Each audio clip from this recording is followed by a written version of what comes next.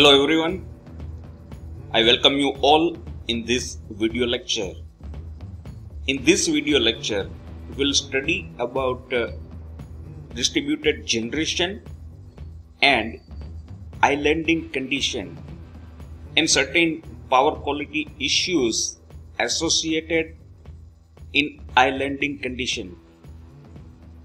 Islanding refers to a condition in which distributed generation is isolated on a portion of the load served by the utility power system. It is usually an undesirable situation, although there are situations where controlled islands can improve the system reliability. Islands may be intentional or unintentional. If an island should occur, it should persist for only a very brief period unless the aggregate real and reactive output of all the DG supporting the island is close to the load demand. Otherwise, island voltage and frequency will change rapidly and all the distributed generators has to be shut down to prevent this. In case the distributed generation in the distribution system is capable to meet the load demand, distributed generators can be operated in the island mode and continue to energize the distribution system. But the major issue with this type of islandings are the voltage and frequency provided to other customers connected to the island are out of the utility's control, yet the utility remains responsible to those customers. Protection system on the island are likely to be uncoordinated due to the drastic change in short circuit current availability.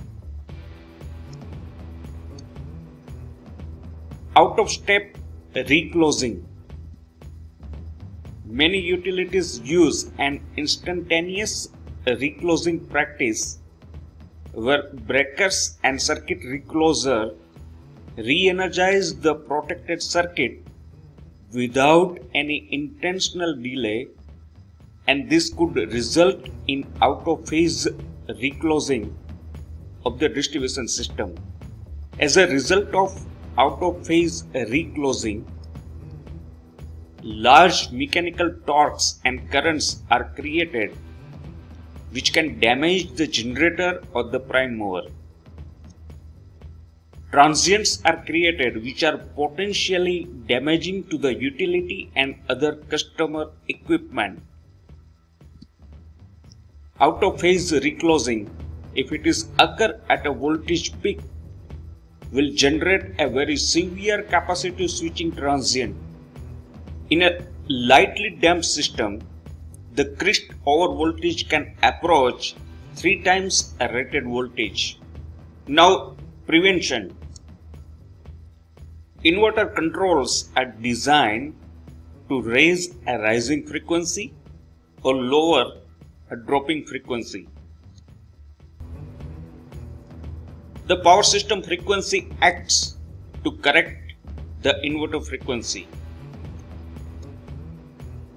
Without the power system to correct the frequency, the destabilizing signal in the inverter control quickly causes an over or under frequency condition, and frequency relays trip the inverter.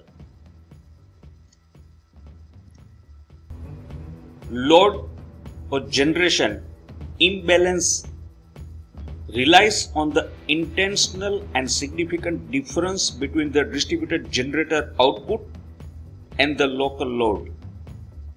distributed generator is operated at constant power factor or constant reactive power and not permitted to regulate the voltage.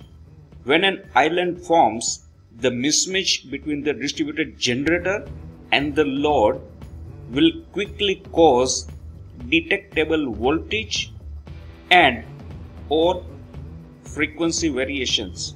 So this is all about islanding condition. Thank you for watching my video. Keep watching. Thank you very much.